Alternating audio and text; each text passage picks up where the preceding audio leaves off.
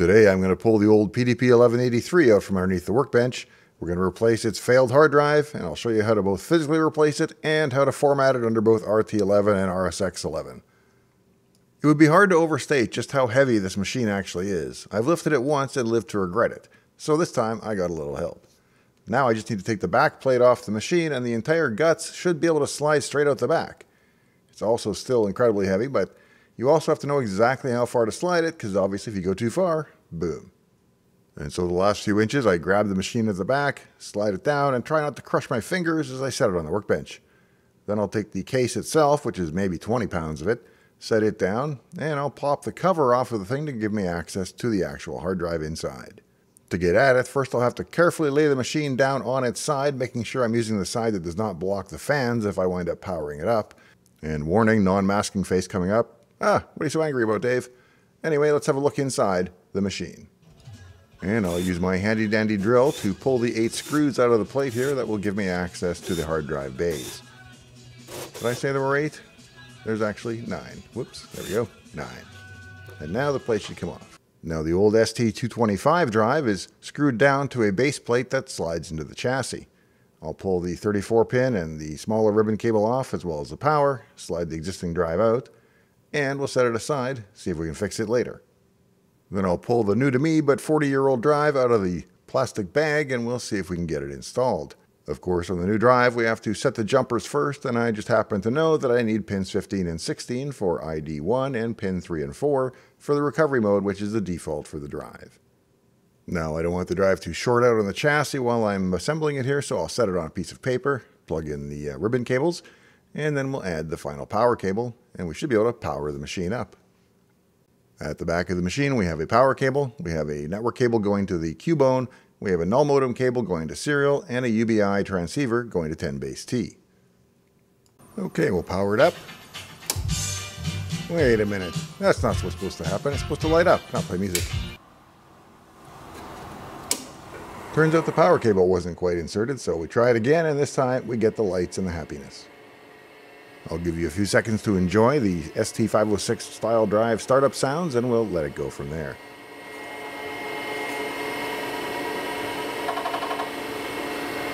Now back on the desktop, I have 2 windows. On the right-hand side, we have the actual PDP-11 console.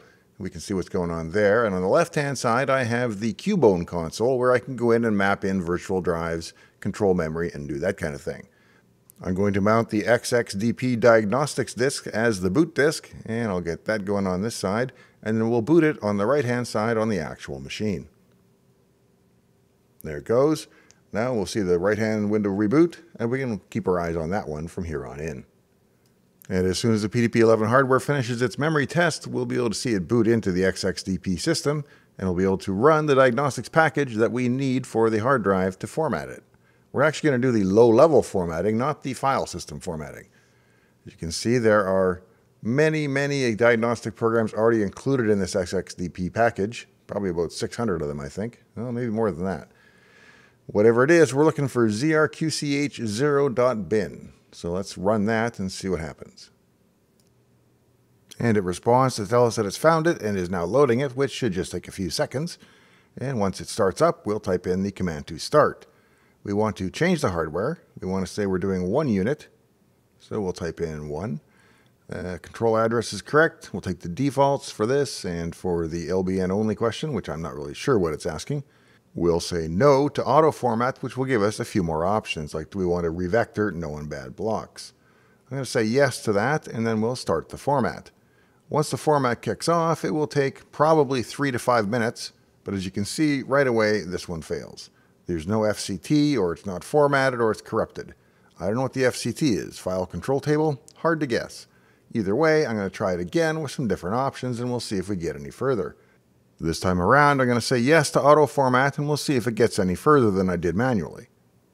And at this point, it looks like it's going out to ID the drives. It hits the hard drive for a few moments, and then we'll see the floppy lights flash. After that, it will come back and start formatting the actual drive. And with a few seconds of patience back at the desktop, we should eventually see it come back. There it is with the drive ID, 821 cylinders, and it's beginning the format. Now you get status about once every minute here, so I will speed this up a bit and we'll let it chew through the format. And as we approach the 1 minute mark, we should get a status message telling us that it is done 27,847 blocks. So it's doing about 25,000 blocks a minute. Not sure how many there are, probably about 70,000 blocks. So this should take roughly 3 minutes at this rate. And at the 2 minute mark, it's done 55,693 blocks. So we'll see where it gets to at the 3 minute mark. Jumping ahead to there, we see 83,539. So my block estimate was a little low. There are more blocks to go.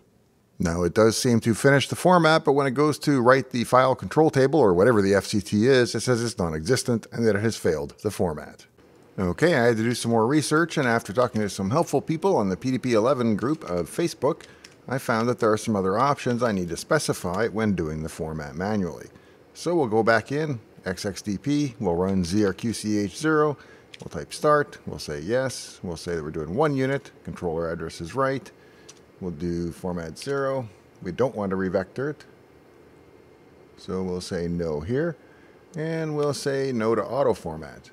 And when I kick it off by saying yes here, it will go off, identify the drives, and then ask me follow-up questions. Do we want to use manufacturing bad block information? I'm going to say no. I'm not going to type it in manually. I want to download it from the drive, so I'll say yes here. And I believe I want unit 0 here. So we'll pick 0. And do we want to continue if the bad block information is inaccessible? And yes, we do.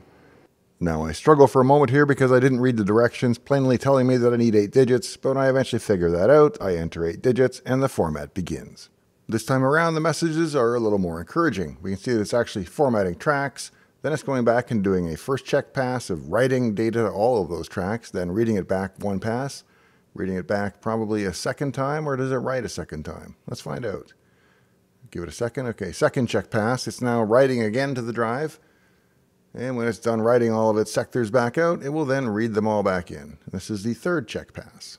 And at the 10-minute mark, we can see the format is completed. It found 4 bad blocks. The FCT was not used, which is why it didn't complain about it, but drive 0 has been formatted successfully. So with that, we should be able to access the drive from an operating system. So with that, I'm going to reboot the PDP-11. It will come up, it will do its memory test, and if we're lucky, it should this time boot into RT11 and we'll have a blank drive that we can access. Let's see if the machine will successfully boot. Sure enough, the machine boots RT11 version 5.5 off of the virtual drive, so let's see if we can find the physical drive. Up in our list, it should be DU, up here at the 172.150 controller offset. And with the drive already formatted, we can actually just initialize the drive, which will write the file system structures to it.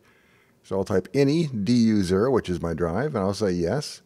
It will then go out and hit the drive for a few seconds. Now it says there's already files on there, which is weird and a bit scary, but I'm pretty sure there are not.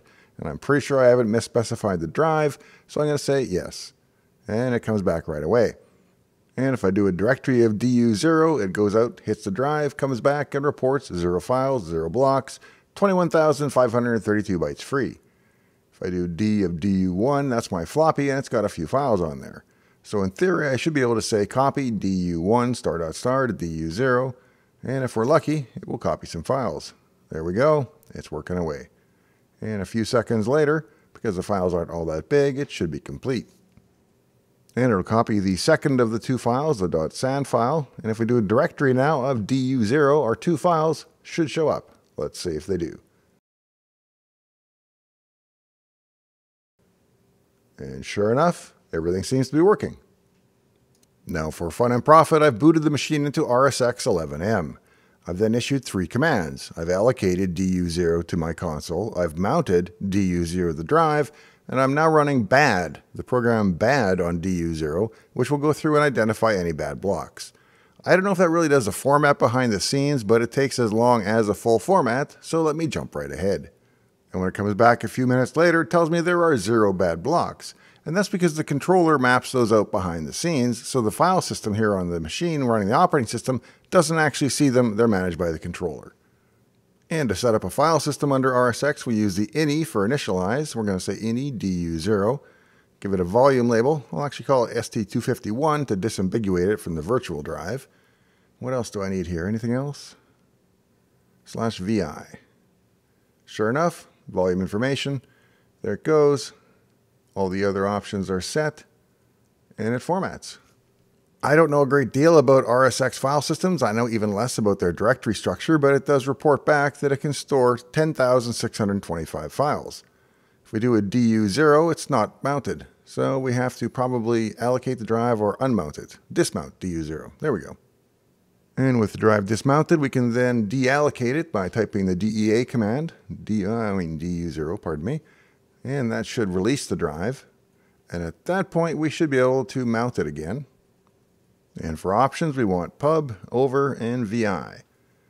Let that go, and it's mounted the drive. So we should at this point be able to create a folder on the drive in the normal home directory of 6,1. Don't ask, I don't know either. That's just how it works. That is my home folder. And then if we do a directory of that, we should also see nothing in it. Let's see what we find. Good, no files, no blocks. Let's do a dir of DU4 to see what we've got on the system volume that we might consider copying over to test copying over to our new volume. One of the programs I saw scroll by was ELIZA, so let's see if we can copy the required ELIZA files from DU4 over to DU0. Syntax looks reasonable, but nope, that's not right. Now, I'm not sure why this is, but I'll struggle with it for a few minutes here until I figure it out. And I'm slowly narrowing it down to a belief that the pip command is the solution to my problems here, so we'll try that. I'll do pip of DU0, which is the destination, 6.1, my home folder, equals DU4, 6.1, my home folder on that drive, everything called lunar.star. And it's going and doing something, which is encouraging. Now let's take a directory of my DU6,1 and see what's in there. Sure enough, there's all the lunar lander files. So everything's working under RT11 and RSX11. Thanks for joining me out here in the shop today. If you enjoyed this kind of nonsense, please consider subscribing to the channel and leaving a like on the video. In the meantime and in between time, I will see you next time, right here in Dave's Garage. Do it, Glenn! Do it! Do it!